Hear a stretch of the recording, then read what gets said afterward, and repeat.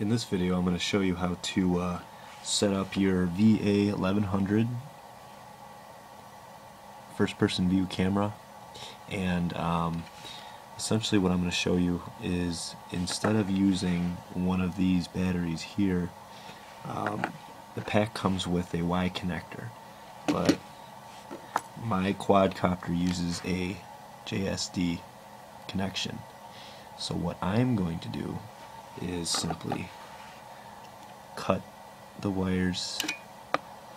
This will go to the camera, and this will be to the power source. I'm going to cut here, and then simply going to take my power connections on the back underneath my quad here, either strip down the insulation or just solder directly to the board, which I'm probably going to stay away from. Other than that, I'm going to take this plate off and strip down the wires and solder directly to the wires, and then insulate them again, just so I can run both the quad and the camera off the same battery without using this little guy here. And for those of you that are curious about this, there is another video on YouTube. I am not the person that made the video, but they referred me to this battery here.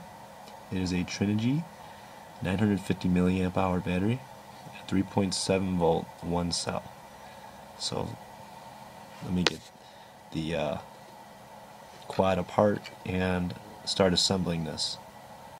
Okay, so the next step was to get the back of the Dromida housing off here, and exposes the main board, also the JSD connector wire that goes into the board. And you've seen I've already gone and soldered in the little micro connection here for the camera. All you really have to do is just peel back the insulation on each wire, and then solder the red to red and black to black. And when you are done, absolutely do not leave it like this. I'm pretty sure you won't, but I just have to say it. You want to make sure you either shrink wrap these or wrap them in electrical tape, and that's pretty much it. And then what you're left with is you have the two connections coming out, and my camera mounts on top, so simply have the camera plugged in all the time and just plug in the batteries as you go, and you don't have to worry about recharging this little guy. So there you have it, Va1100 camera. Excellent FPV set. If you have any questions, please feel free to ask. Also, subscribe to my channel. I should be having videos coming out periodically. And thanks for watching.